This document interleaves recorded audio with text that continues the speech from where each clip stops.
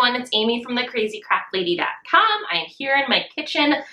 About 20 minutes ago, I filmed a review or 1-year review of our painted kitchen countertops, and I explained why they are not for us, and we're moving on with a different plan. As you can see down here, the paint is wearing away. We had an issue with a glow stick that leaked, so we're just, instead of trying to repaint, we're gonna go a different route. I wasn't thrilled with how white the counters were, because white is prone to staining, and that's not family friendly. When you have 2 little kids running around, white kitchens aren't super practical.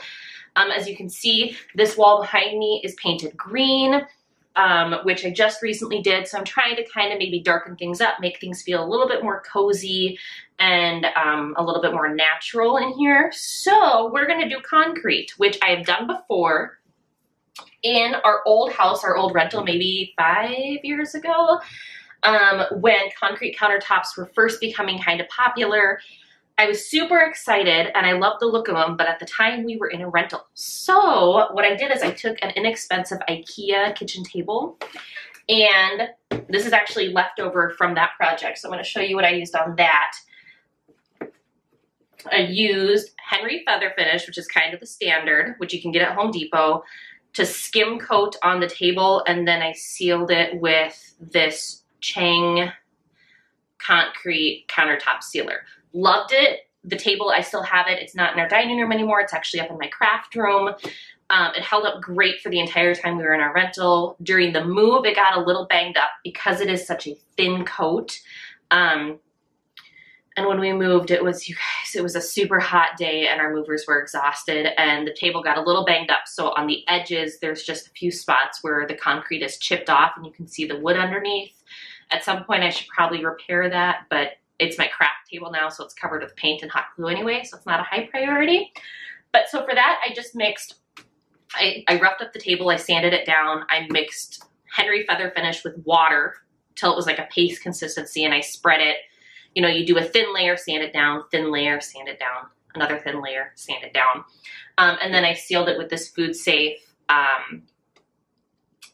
countertop sealer. So that worked really well for my table.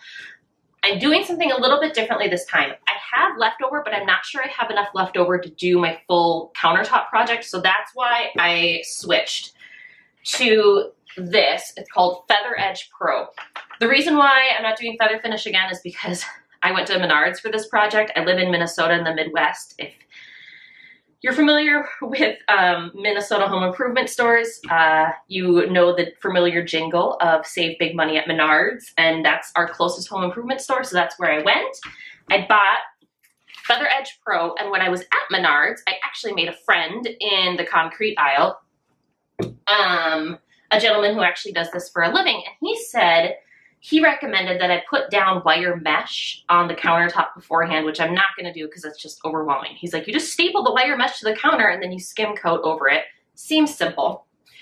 But he also recommended, which I wouldn't have thought to do, is to, instead of mixing your concrete powder with water, you mix it with this additive. And this is a concrete bonding additive. And this is the brand that was recommended on the label of this concrete skim coat to mix with it. So I'm gonna do that this time and hopefully maybe get better bonding and maybe a little bit more durable of a countertop. So I'm gonna go change into my grubby clothes and prep everything, and I'm gonna walk you through the whole process of prepping, sanding, and applying the concrete. So here we go.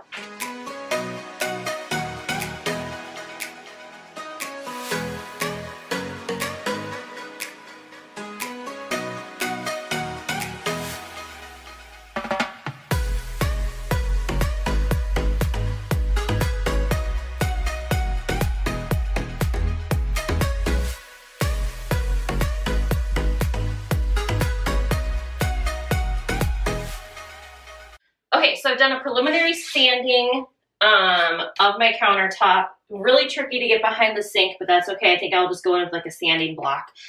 And then I vacuumed everything down with my shop vac. I would not use like your home vacuum attachment because this really fine dust is really bad for regular vacuums, but I did use my shop vac.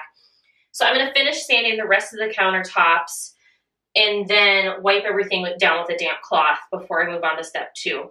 But I will just say, like, this is the only time, I swear, in your life that you get to do a horrible job of sanding. Normally you want like a nice smooth surface and you don't want to let the sander sit in one spot for too long. And it's quite the opposite when you're sanding down your countertops to do a concrete overlay, because you really want to rough it up as much as possible. So a lot of times I would, like, you can see where we've left like marks and streaks. That's totally fine. You can see I need to wipe this off. My hands are getting dusty. You just want to rough this up as much as possible. Take the sheen off your laminate. If you're dealing with laminate, just take the shine off and rough it up so that concrete has something to stick to.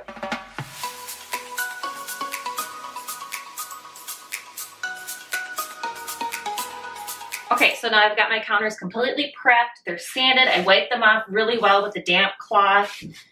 So everything's roughed up and ready to go. So now I'm going to mix my concrete. And so I've got my Feather Edge Pro. Put on my goggles because apparently that's what the directions say. I'm also going to put on gloves because apparently this stuff is not supposed to make contact with your skin. So that's why I've got long sleeves on, I've got long pants on, and I'm going to wear gloves. And if you can hear my kids in the background, that's because they just got home from school and they are wild and crazy in their playroom. So I apologize in advance.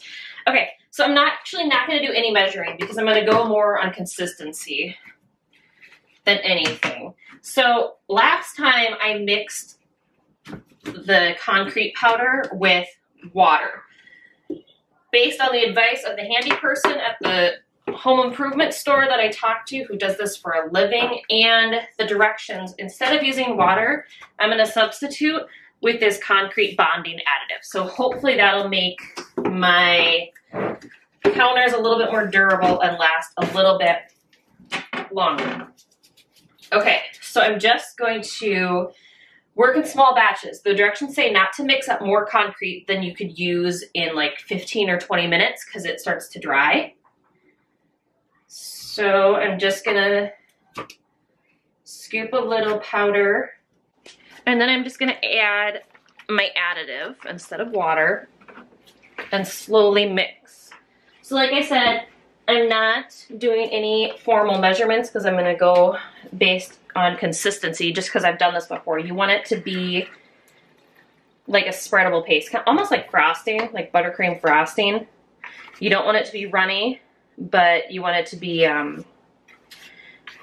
smooth enough to spread.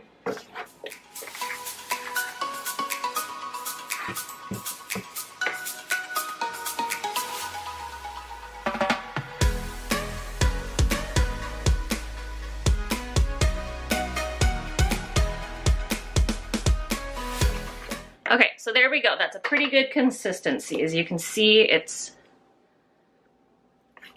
like frosting. I don't know how else to describe it. It's not like cake batter, thicker than that, but thinner than Play-Doh. Okay, so then I've got my little tools here. I just got like a trowel and a scraper. You can use whatever you want. I remember on my last one on the edges, I didn't have like a small scraping tool, so I used like a cake frosting spreader. Use whatever you got. But on this one, I'm gonna use this wider one. I bought this so that I can smooth out the larger sections. And then, so I'm gonna scrape that off.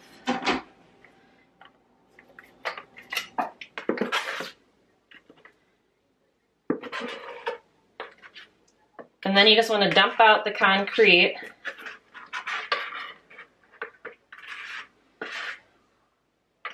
There we go. Okay. And then you just want to spread out a real thin coat all across your counters. So this countertop is a little tricky because I've got this lip up here, but I'm going to make it work.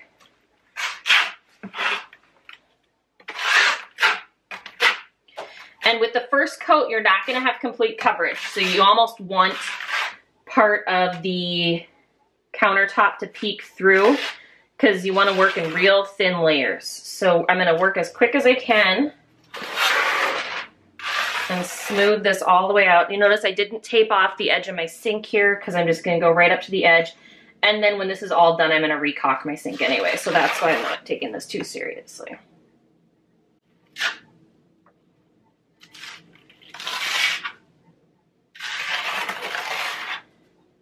Okay, and then when I get back up here to my backsplash, I'm gonna go right up to the back.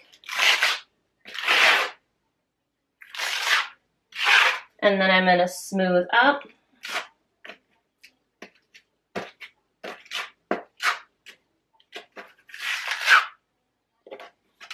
And then I'm gonna take just a little bit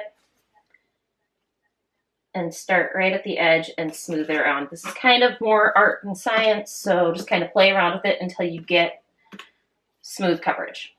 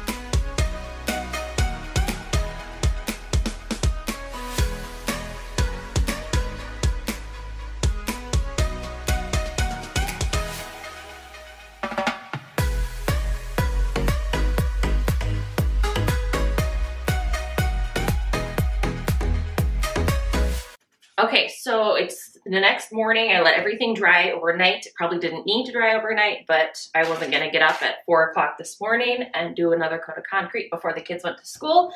So here we are. So I'm gonna take medium grit sandpaper and just lightly sand this down just to get rid of any obvious rough spots. I'm not gonna get too crazy with the sanding because it makes a big old mess. It's very dusty, and this isn't poured concrete. If you think that you're gonna be able to smooth this and make it look like poured concrete, you are gonna drive yourself absolutely batty. It's just not possible. I think the best approach with these concrete countertops is to recognize that it's gonna look rustic, it's gonna look a little textured. That's part of the charm. It kind of looks like natural stone that way. I'm okay with it. So I'm just gonna sand off like obvious rough spots, and then I'm gonna mix up another batch of concrete and smooth another coat. I'm hoping that I'll be able to do this with a total of 3 coats, no more.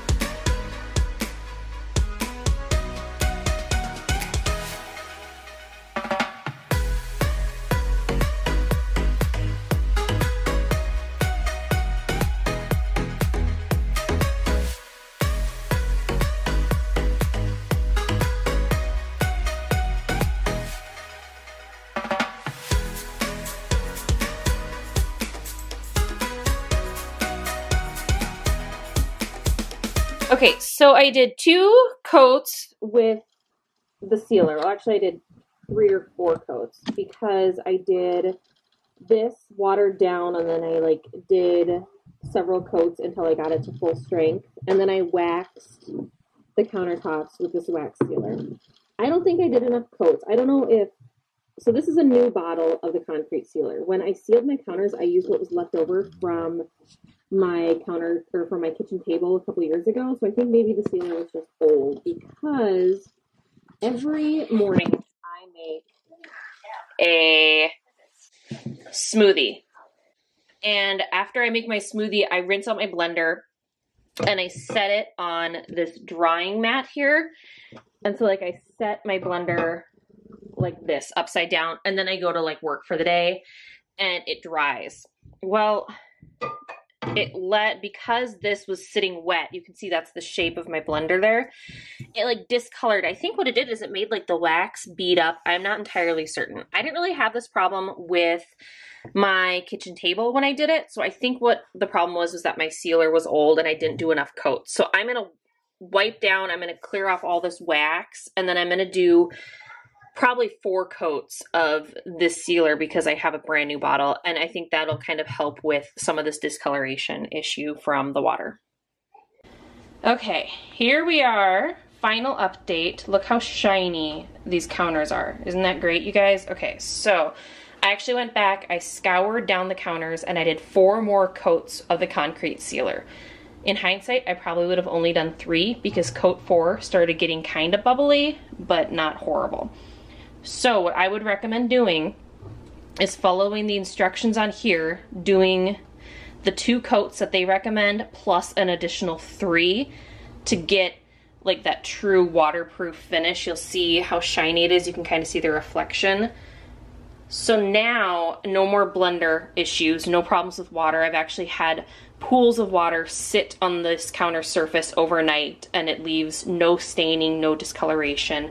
You can see kind of discoloration there. That's just from my different layers with my skim coat. Like I said, this is never gonna look like poured concrete. But overall, I'm very, very, very happy with how my countertops turned out.